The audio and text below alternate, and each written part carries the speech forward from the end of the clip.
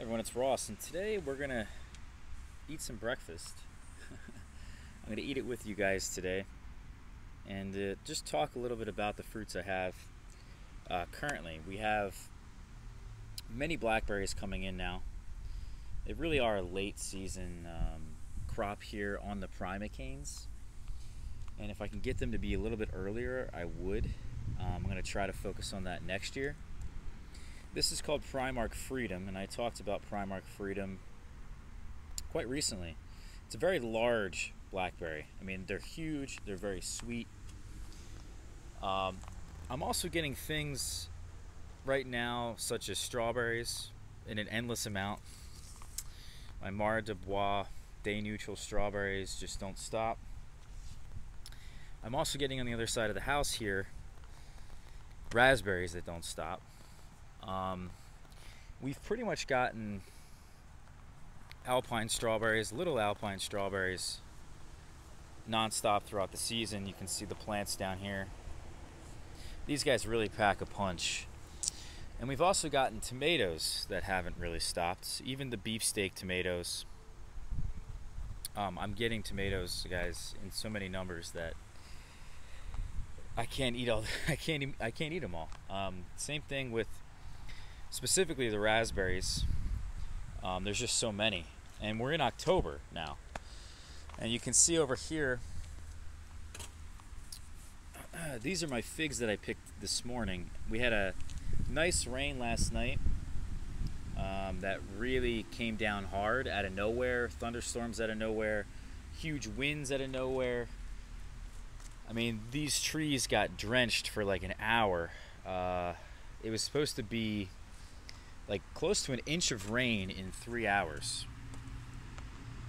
I think it didn't last nearly that long, but all that excess rain split some of these figs, created some mold along the edges here, and you know, just kind of made me come out here this morning and pick some of these figs when I normally wouldn't have. So you know, these here are Black Madeira. This is Black Madeira KK, and it's just split wide open. I haven't really gotten many Black Madeiras this year that weren't split open. Very, very few. In fact, I'm glad that I filmed the first Black Madeira I got of the season, because that was really the only one that so far hasn't split. But it is October. And what happens to fig trees and other fruits in October is that the heat decreases, the day length decreases, and you have a situation where figs don't ripen as quickly. So we have about a month left of the season, and on this Black Madeira UC Davis tree, I'm not sure if we're going to get all the figs off of here to ripen, which is really upsetting because I put a lot of work into this tree. I thought the crop was quite large. You know, it was a heavy crop on this tree. Most of them I gotten off of this tree have split. The same thing with my Black Madeira KK, which is back here. We still have quite a few figs on the tree that probably won't ripen. Maybe they will. But it really goes to show you that the winner of the three, whether it's Black Madeira, Prato, Black Madeira KK, is Italian 258. And Italian 258 is going to be finished, its entire crop, mostly before October 1st. I only have 5 figs left on this tree, which was loaded. And unfortunately, most of the Italian 258s got decimated in the amount of rain we had in September. So unfortunate when the rains came this year to also be decimating my Black Madeiras. But at least in the future, I can know that Italian 258 will ripen a full crop mostly before October. So that's really impressive for me. And I'm glad I have multiple copies of it. You can see here's another copy down here. We also have an air layer on it. and I have an in-ground tree that I'm quite hopeful will do pretty well here. Now, there's still quite a interesting variety of figs ripening every day. A lot that I've never tried, more that I'm getting a better taste on, a better handle on. You know, you're learning more and more about each individual variety.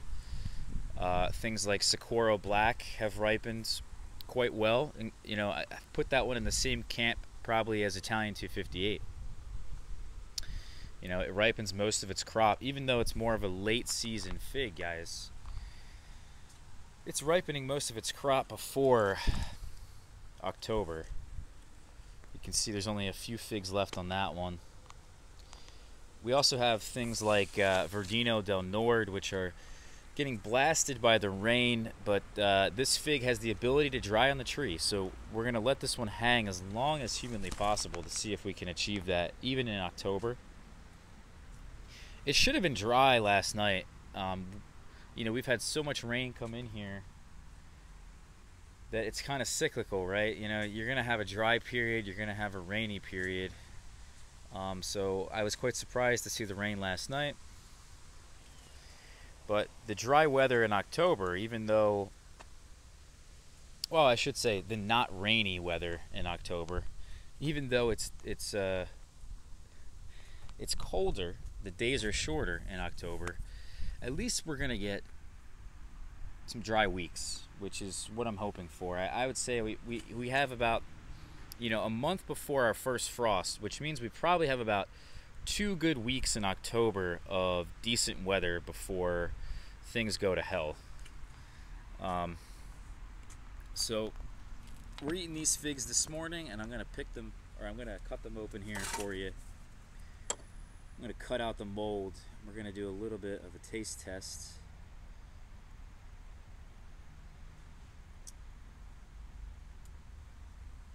I know this year has not been the ideal year for growing figs for a lot of people in the Northeast. If you live here and it's your first year growing figs, I'm sorry. This is pretty horrible. For me though, because I was able to use a greenhouse and I have a lot of earlier ripening varieties, those didn't give me much trouble. In fact, a lot of them ripened before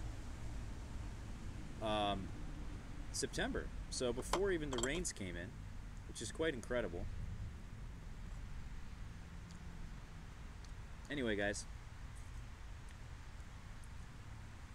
these figs really are a mess when they have the mold in them like this. And you don't want to eat the mold, but you can eat around it for sure. These figs are not going to win any beauty contests. I'm not even sure if I'm going to eat these Black Madeiras. They don't look ripe. We'll cut them open just for you guys. This one actually has scale on it.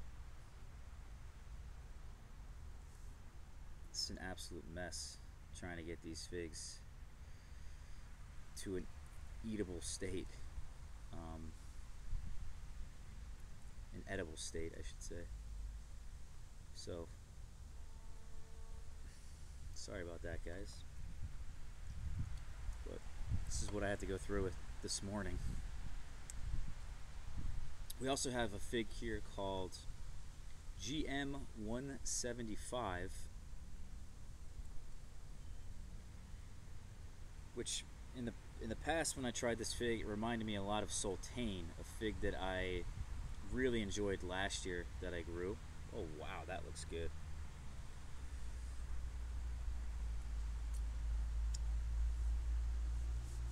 So I have a feeling, guys, that Black Madeira is just gonna get destroyed. At least in the Northeast, I think people are really gonna stray away from Black Madeira. It doesn't have enough time in the season, I think, to ripen a full crop. Even with the greenhouse head start that I gave it, a really reasonable head start, it still is taking forever. But these are all the figs, guys. We have Black Madeira here, Black Madeira here. This is Green Ishia UC Davis. Very tasty fig, an Adriatic type. And then this is Socorro Black in the middle, which definitely looks the best. Looks the most ripe, I think. This is GM 175, a fig found by Georgie. Beautiful fig, reminds me of Sultane, but this particular one does not.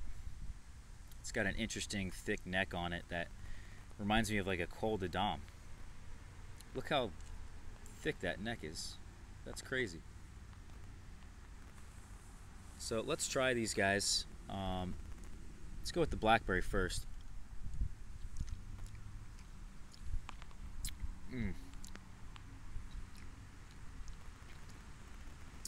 Man, that's sweet. Super sweet. And these are way better than the store, guys. Way better than the store. Now you can look at the blackberry here. I want to show you something. Is that if all of the kernels, I guess you could call them, if this is like corn on the cob, but instead this is a blackberry, look closely at the kernels here. And if you see tints of red in the kernels, it's not exactly perfectly ripe. It'll have some acidity to it, which could be good for your taste buds, depending on what you guys enjoy. But when they're all fully black, all the kernels, it's extremely sweet. And I don't know. This blows any blackberry ever had at the store away by quite a bit.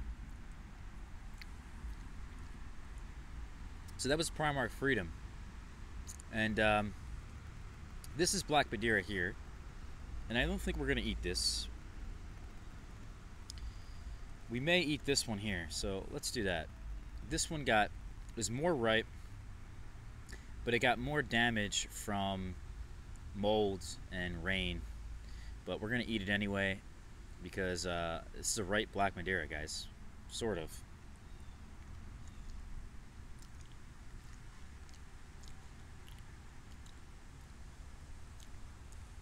It's not edible.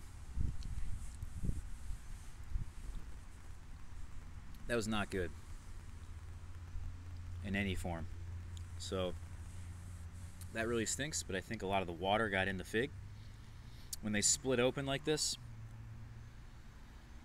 if any water gets inside there, because sometimes they're split open sky high, they're facing upwards. It's the most ridiculous thing. Other figs will be split open downwards like this, and the rain doesn't get in there. So this is Green Ishia UC Davis, which was facing downwards, so most of the rain should not be in this. But this is a very good fig. It's an Adriatic type that's similar to a lot of green-skinned, red interior figs like this, like Battaglia, JH Adriatic, Strawberry Verte, Blanche de Douce Saison. I can go on and on and on. There's probably about 20 of them. Unknown Lake Spur. This one, my friend PA Figs, he has a YouTube channel and does fig reviews. He really likes this one compared to the other Adriatic types. So I decided to get one and see for myself.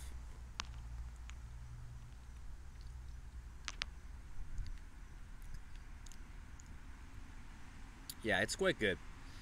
I have a feeling he's right. That this Green Ishia from UC Davis is actually tastier than most Adriatic types. The problem with it so far is that it splits. Seems quite late. So that's pretty much the gist of what PA Fig says, is that exactly what I just said. So I'm pretty much in agreement. Very good though. Man, that's a good quality fig. Very, very good.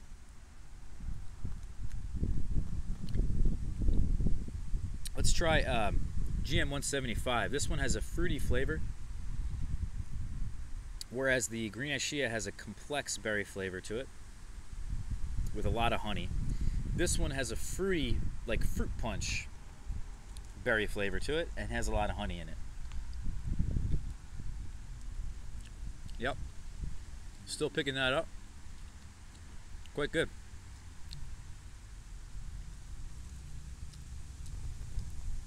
Believe it or not, even though this one's not as ripe as the green Ishia, I think, this one's just as good. It didn't split. It held up to the rain. It also sets well in my greenhouse. It's just overall a better fig here. This here is Socorro Black. Probably saved the best for last. Lots of honey that this fig produces. You can see that in there. See that pool of honey there, pool of syrup.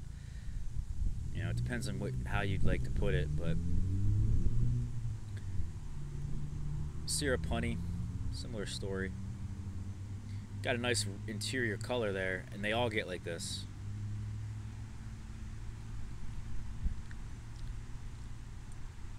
Very good. Tastes like, man,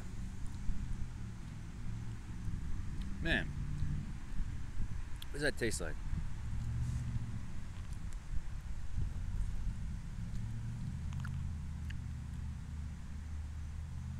Tastes like an artificial raspberry jam flavor, like a raspberry syrup, like a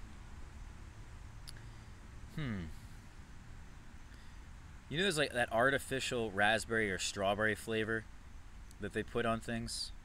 I don't know how to describe that exactly. It's like an artificial flavor that actually exists in nature. It's pretty crazy.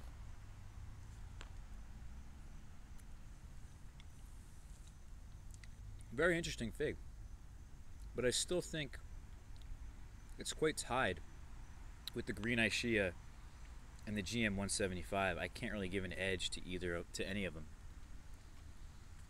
So anyway, guys, that was the video. That was me eating breakfast with you all. Hopefully you guys got some coffee while you were watching this in the morning.